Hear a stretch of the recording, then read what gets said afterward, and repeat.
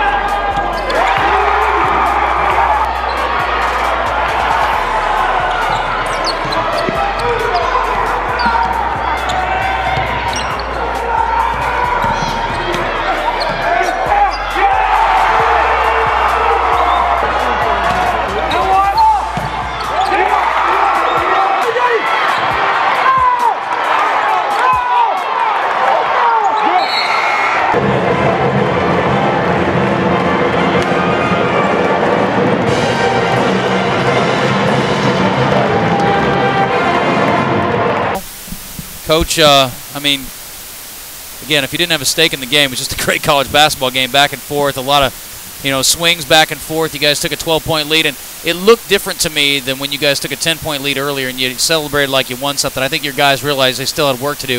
Unfortunately, had a chance there to maybe push it out to 14, 15, 16 points. Couldn't quite do it, and you knew the Demons were going to make a run, and they did.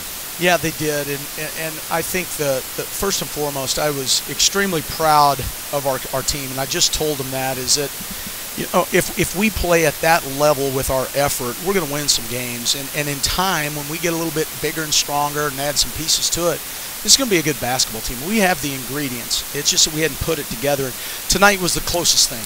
We were very close. Even when they got us down to start the second half, we would have folded like a cheap suit most of the time, and instead we hung in there. So I was proud of our effort.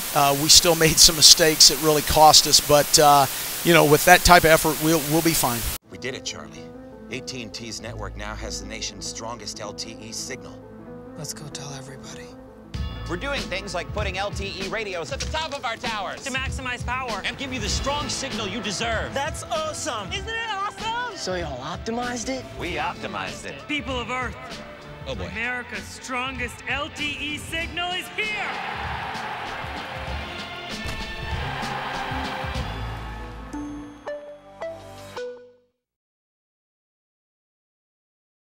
I see like gleams of light sometimes that like they're clicking, they're playing together, and I'm like, these are just freshmen right now. Like imagine like a year later, even 2 or 3 years down the road, even though I'm not here, that like this team's going to be together, and they're a good core team. They hang out like they're best friends, they're brothers, and things like that, and it's great to see. One of our coaches said something to me yesterday, and he's like, it's basically like you're just depositing to a bank, and then one of these days we're gonna basically make that withdrawal. And I think that's what we're doing right now. We're just trying to set a good foundation for our guys to let them know like this is the right way to win. And then they're starting to see success even this past Tuesday in the game, and they're starting to see that the process is actually working. And I think that gives them confidence and gives them even more energy when they come to practice now, even more energy when we go through like little basic drills that are actually gonna apply to the game. If you were to look like at our practices and in our locker room and how we treat each other, you wouldn't know we're 0-19 or 0-20 or 0-18, but we just really stay together, we really work hard, and we know one day when we break through it's gonna be a great moment. So we just really keep our minds focused, we keep working hard and listen to Coach because we know he has a lot of great things to say. And even though it's not going great right now, we know we can look forward to the future, but we want the future to start now.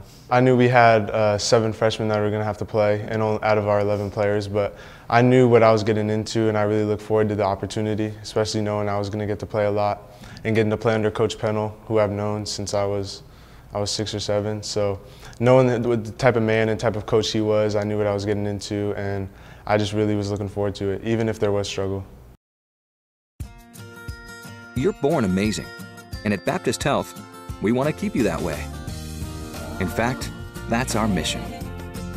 To not only provide the most skilled doctors and nurses to heal you from sickness or injury, and comprehensive care to support your recovery, but also to be your guide to health.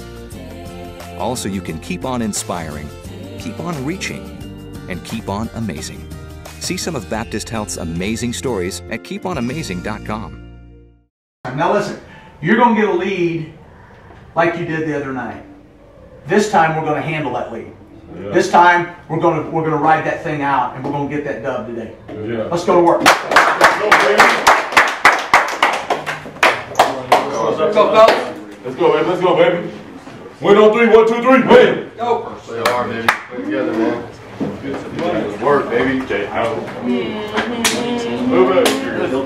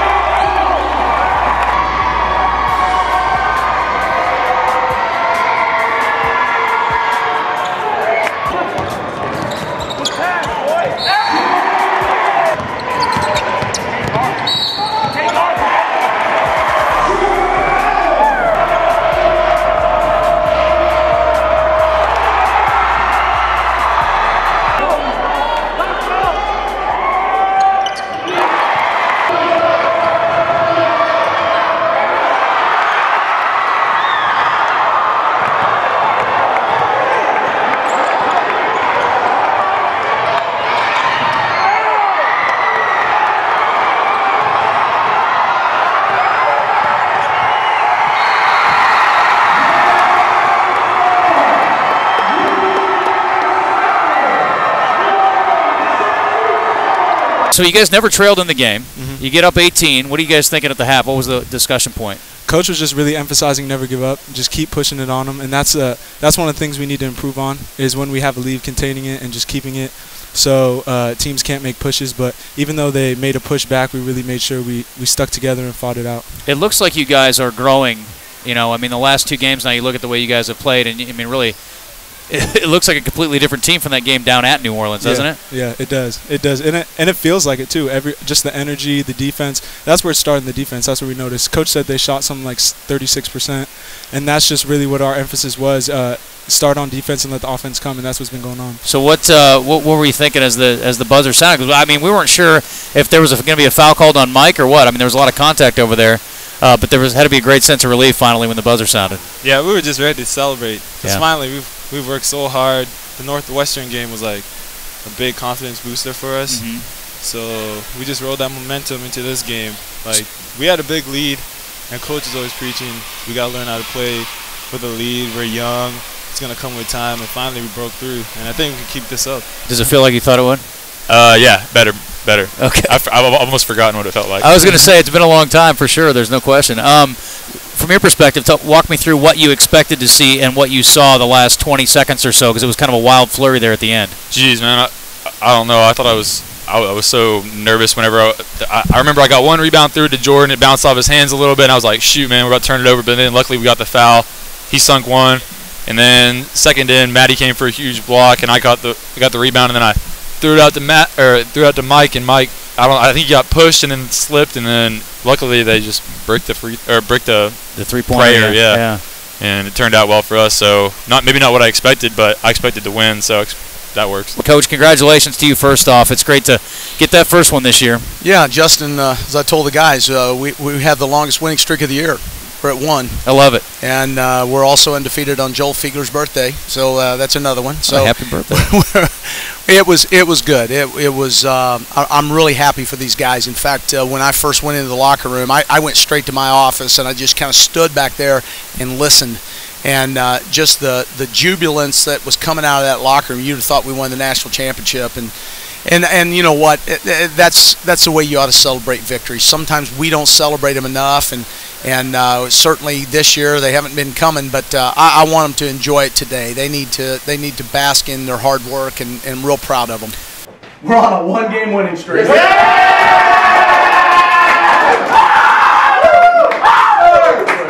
Listen, I'm proud of you. I'm proud of the way you hung in there because, and I don't think anyone knows, even us, how much pressure there is when you're trying to win a game, and it just kind of mounted because there were some bizarre things that happened. Like Mike at the end, I've never seen Mike just fall down like that.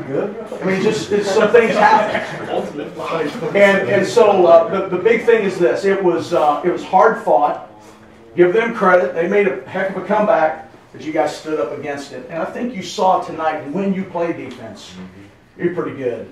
And enjoy your victory. Let's go, right? Yeah! Get hot, Taz. Let's go, baby. Family on 3, family on 3, 1, 2, 3, family. You know, any cowboy worth his salt has a great hat. Of course, a cowboy who has a love of the delicious grilled chicken sandwich from Zaxby's has a very special hat with a secret compartment to keep his sandwich hot until he's ready to eat it.